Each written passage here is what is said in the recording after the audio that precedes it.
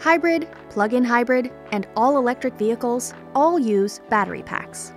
All current battery packs are designed to outlast the car, and battery warranties are generally 8 years or 100,000 miles or even more. When used in moderate climates, many of today's EV batteries can last much longer than that. There are 5 types of EV batteries. Most of today's EVs use lithium-ion battery packs. They are the best for holding a stable charge, and they're recyclable. However, their environmental sustainability is in question given the amount of water used to mine the materials for them. You'll mostly find nickel-metal hydride batteries in hybrid vehicles. These batteries will last longer than lithium-ion batteries and are safe to use, but they have less energy density and are expensive to produce. Lead-acid batteries have been around for a long time and are inexpensive and safe to use.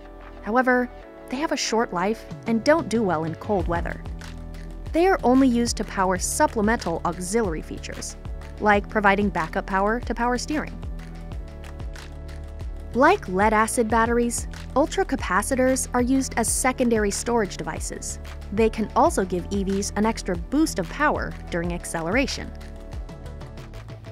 In the next few years, solid-state batteries may become the battery of choice for EVs. They can reduce the carbon footprint of EV batteries by nearly 40%. They are cheaper, lighter, and faster to charge. They can also give more range out of the same size battery. Several manufacturers are testing the batteries now, for use as early as 2025. Thanks for watching.